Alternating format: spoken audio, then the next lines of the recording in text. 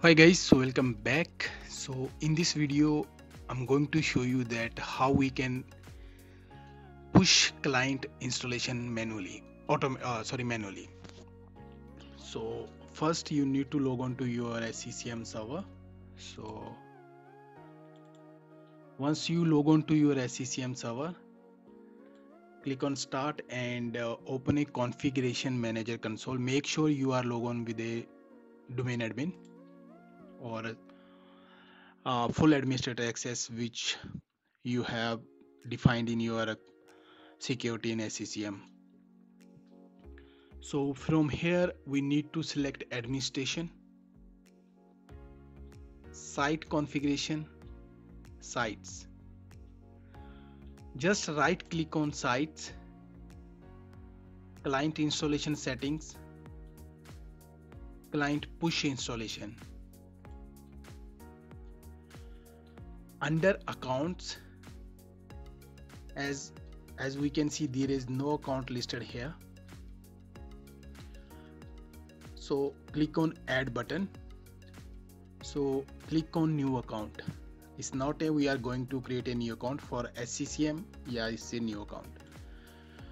So click on browse, and before that make sure you have a computer like a user account which have a member of local administrators group. Okay, so I have already created a user called SCCM admin.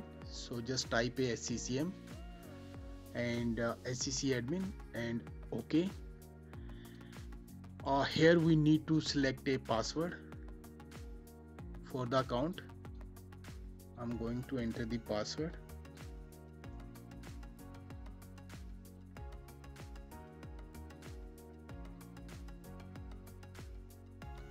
So there is a way that we can verify the password is correct or not. So just click on verify, choose a network share.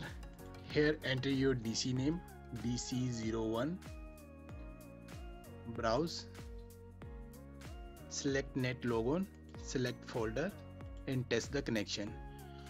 So you can see the account is verified successfully. So click OK and again OK. Under general, there is a option that enable automatic site-wide client push installation. So if you click this option, whenever new computer discovered, it start installation on that specific device. So I'm not going to do that. There is another option that you can install a client on your domain controller. If you want, you can. And so just click on apply and OK. So now we have done with this. Just close this one. So now we are going to install this client for our Windows 10 computer. So click on asset and compliance, devices.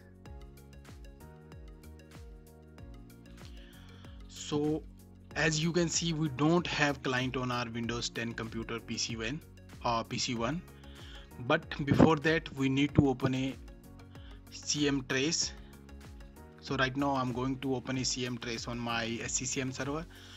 So open a file explorer, this PC, C drives, program files, then Microsoft configuration manager, scroll down tools and give a permission, and here is a Cmtrace. Okay, just double click on this and OK. So there is another way to access this tool. Just click on start / SCCM, your SCCM server, hit enter, and you can type your so we need to click on SMS site code. This is STP. Scroll down and tools. So the best way, you can right click and or you can drag this to your taskbar.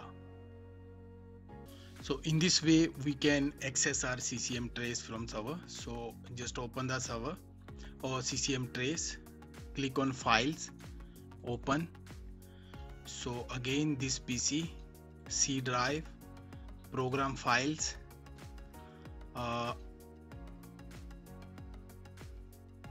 Microsoft Configuration Manager, logs, and we need to find CCM. Okay, ccm.log. Just click OK, and so guys, now we need to switch to our Windows client computer. So just switch to Windows 10 computer. So right click on taskbar, open a task manager, and more detail. And once we start the installation, you can see that CCM setup will be displayed here. So just minimize this and switch back to our SCCM server. Okay, so configuration manager, asset and compliance device. Select the device where you want to install this client. Just right click on that device, install a client.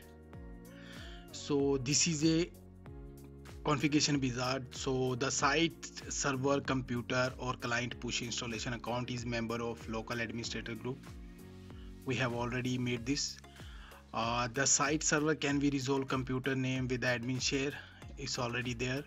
The defender group firewall policy, we have already set all these settings with the help of group policy. So click on next.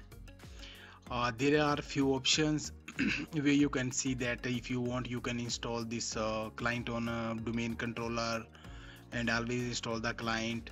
So if you have a multiple sites, so you can select the site which near to you.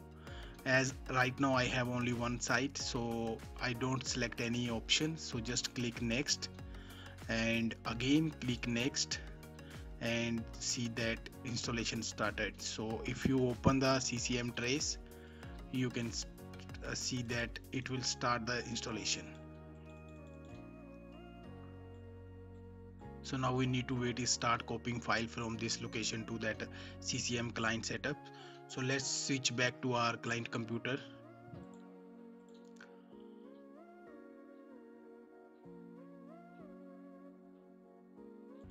So guys, now you can see that is start installation CCM client setup.exe.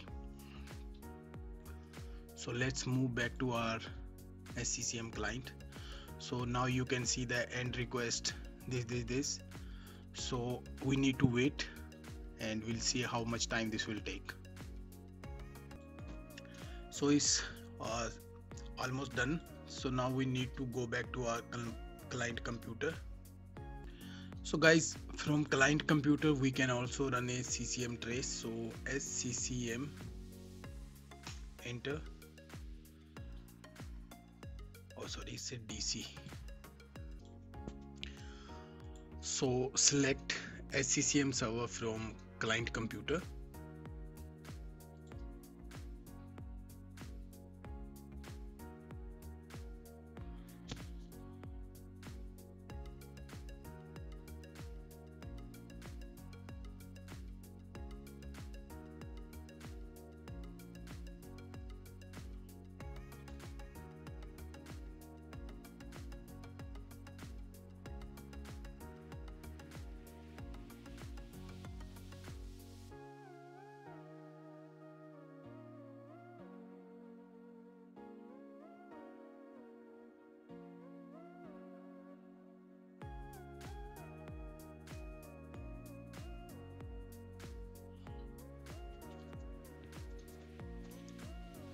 Again SMS your site code, and my site code is STP.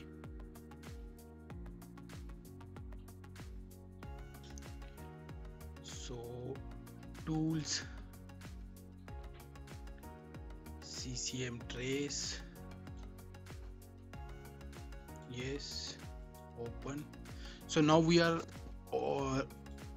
running this trace tool from our client computer. Okay, so see Windows, and there is a CCM setup yeah, CCM setup. Next, yes, logs CCM setup. So you can see it's still installing a client, so we need to wait. If you see any kind of error, so you can see that there is a warning message that failed to install software material agent and all these kind of things. So there are a lot of challenge when you installing a client manually or a client push installation from server to your client. So sometimes user not connected VPN if they are working on remotely, so you have to patience. There are a lot of way where we can install client agent several ways, so we need to wait here. So guys, in the end you can see that CCM setup is exiting with the return code 0. That means it's installed successfully. If there is another code, you can google it or you can check with your team. So now there is way to check that. uh, just start control panel,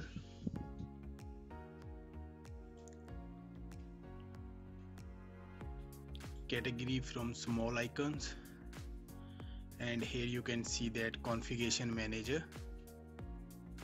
So now you can see that under journal tab there is a called that assigned management point, and the value is a SCCM stp.in, certificate name none, co-management 1 and co-management disabled, connection type currently intranet, and site code SMS STP, unique identifier, and this is the version. Okay, if we can click on component, we can check all this component action. I'll show you that how we can run a actions cycle when required. Another site, we can see there is a site option is called default STP, and there is a cache option which is very helpful if you are trying to install any kind of software and stuck. We can let you know how you can check all these things on a later video. So that's all about it. So now I'm going to switch back to my SCCM server. Okay, so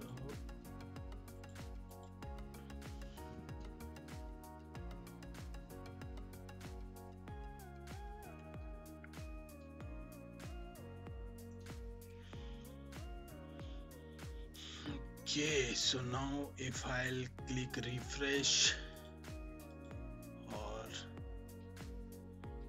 so you can see now we have a client installer on Windows 10 PC. So guys, in this way we can install client by client push installation. So thanks for watching this video. Keep subscribe this YouTube channel and share with your nears and dears. So thanks for watching. Have a nice day. Bye bye.